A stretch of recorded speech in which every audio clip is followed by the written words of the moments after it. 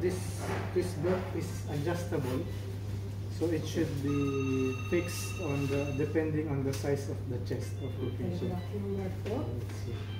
Let's see. You can make it big, make it small. So it should not be very tight, but not very loose.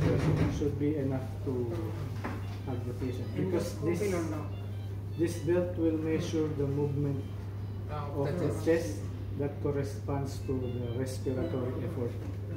Okay, because this test we want to determine whether the patient has what we call apnea. Okay, obstructive sleep apnea. Okay, so this one has to be in the center, and then the main device. Okay, you can.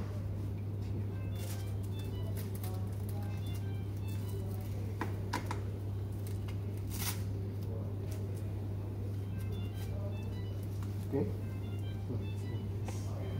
and then one cable that comes from this one, you connect either on top or at the bottom, so it doesn't matter. Okay. Hello? Hello? Okay, so once connected, so this is the first step. Okay, the chest belt. Okay, next is the abdominal belt. Okay, so again, this is adjustable. Okay. And likewise, it measures the movement of the abdomen.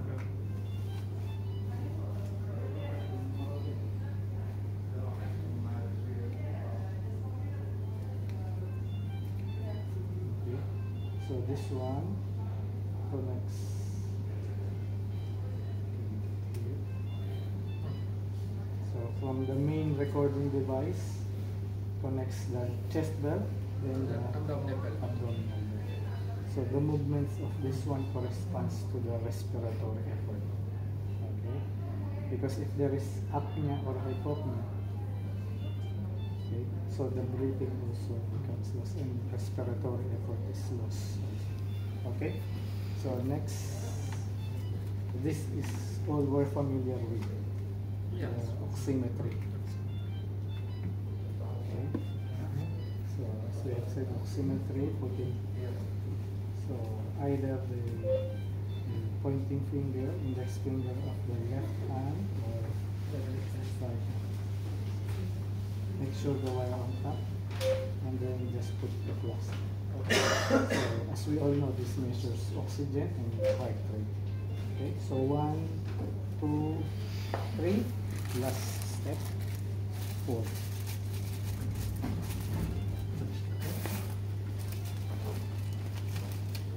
So similar, how we put or how we place the nasal cannula, oxygen cannula, it's the same. Except that this one does not give oxygen. No oxygen. Yeah, but it will measure the airflow. Again, if there is apnea or hypopnea, there is no airflow. Right?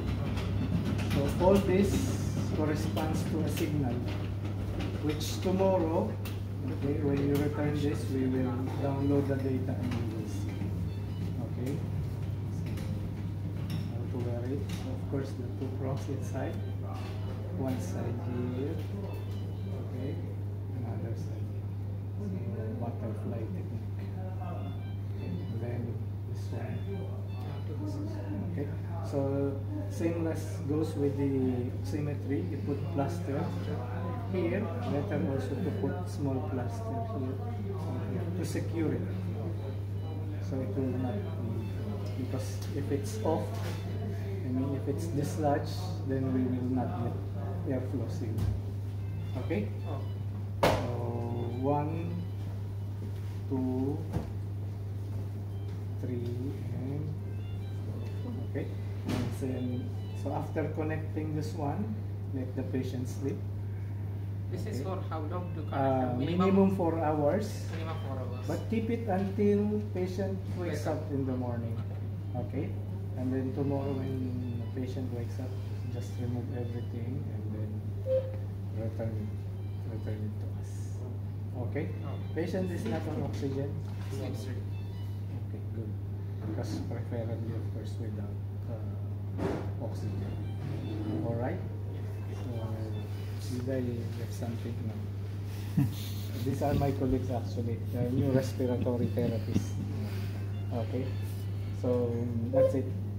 So at least minimum 4 hours, more would be okay. And then tomorrow, just return it to us. We will download the data from the recording device. We'll see the signals, all of them, and then we will determine whether